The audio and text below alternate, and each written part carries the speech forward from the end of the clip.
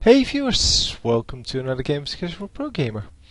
Today we're doing game 4 and maybe the last game of this Go4SC2 monthly final. This is the February final between AcerNerchio, who is the blue Zerg in the bottom right corner, and RoxkisTitan, who is the, I think this is green. The green Protoss in the bottom left. So as I said, the finals of the Go4SC2 tournament, which is apparently held every month. And yeah, we've seen 3 of the games already. Yeah, go watch them if you haven't already. Yeah, I'm not going to spoil them, I decided. So yeah, I'm not going to say who's ahead. Apparently it's not 3-0, so it must be 2-1. Anyhow, let's turn on the production tab here. Yeah, we're still in the phase where everyone is just creating the same crap. Workers alone, and then going into a gateway here. And there goes the spawning pool. So this time no cross positions are forced and they are spawning next to each other. Also the drone scout going the other direction. So that's why we can see. Well, we can also see by the fact that they aren't cross positions. But yeah, if cross positions are forced, it is pretty easy to see that from the scouting patterns, because people will just go all the way across immediately. And did he actually already scout this? Yes, he did already see this this hatchery, and did see the this spawning pool there. So yeah, our Zerg player here already saw everything and actually has vision over that as well. Switching back to the everyone cam here, and we will be able to see whatever everyone else is seeing. So going for an early expand once again. The Zerg also going for an expand. Well, I guess it's no longer a really early expand, because both of them made their unit producing structures first. One gateway going down here, and this is a forge. Yep. Gateway going down, and the spawning pool going down. Spawning pool already researching the speed boost, and yeah, we will see plenty of Zerglings out, I'm sure. For this moment, only like 4 Zerglings. Yep. So if people go for a speed upgrade, it normally means that they want to have more than just the 4. But we will have to wait for that. Again, a wall-in, which is kind of standard, of course. And the Zergling is holding the one gap in the line through which the units can actually get out of this base. Because it's always nice to leave something open. Obviously you don't have to, you can actually wall it off completely.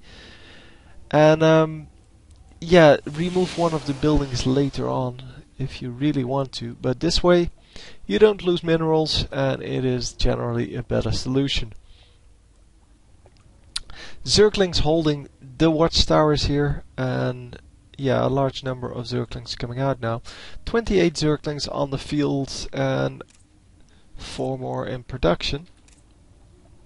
So not a huge wave there, but it is still a pretty decent amount. Yeah, this one sentry is going to try to hold that off together with, I guess, these 2 zealots. But this one zealot is going out there to be an advanced scout or something. Yeah, the sentry is going to wall off the map. Oh, nicely done. That one actually yeah, actually one of them got detonated, but it only damaged the shields.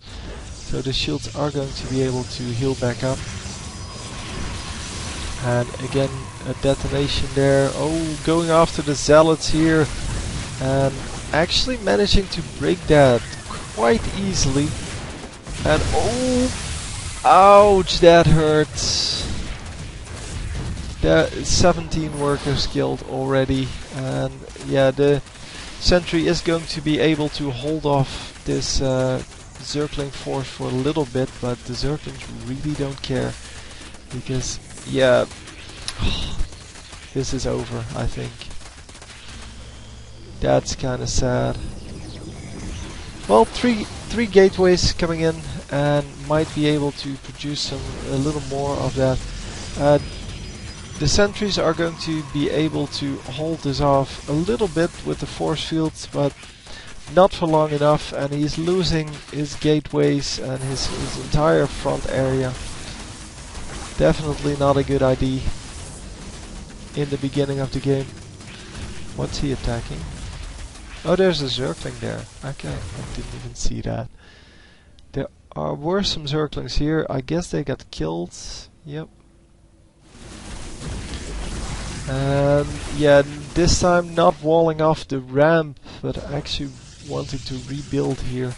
Meaning that these Zerglings can now run into the base, and speed Zerglings are so hard to catch. So, going to pick off a few more of these probes, and I thought the probe was going to build something over there, but apparently not. Only thing that can be built at this moment that would be useful would be a forge. And I guess he's constructing that in the front of his base. Obviously the gateways are useful, but he already had 3, and that should be plenty for holding off this threat. But yeah, cannons would be able to actually defend the mineral line a little bit more efficiently. But yeah, by this time the Zerg is going to be able to hold this off. A desperation attack here coming out, and it might actually work. I'm not saying that it doesn't, but it is pretty easy to defend against that. Yeah, more Zerglings going past that, which means that now the Protoss player has to make this work. He has to get in here and get everything done. Taking out the creep tumors, but they don't really matter. Another spine crawler, so that's 4 spine crawlers, and yeah, 2 queens to transfuse them. And all in all, this is a pretty much unbreakable defense with the army he has at this moment. And yeah, we see that the Nexus is coming back up, but it is going to be far from easy. At least prevented the Zerglings from getting into his main base. So the probes are safe for now. 24 workers killed totally, and we saw in the last game. So I am going to... No, I won't spoil it, but in the last game we saw that the workers killed was indeed what finished off that game, and yeah. Addicted has left the game. Very, very useful to know. It's probably one of the observers for the tournament. Probably one of the casters, if you're called Addicted. And going for another gateway. So how many gateways do we have? 5? Yep, 5. And a robotics facility. Creating a war prism.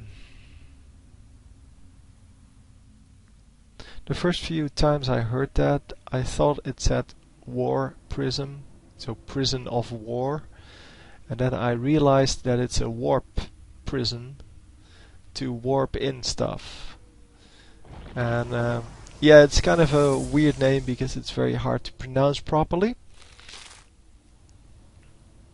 because of the double P, obviously.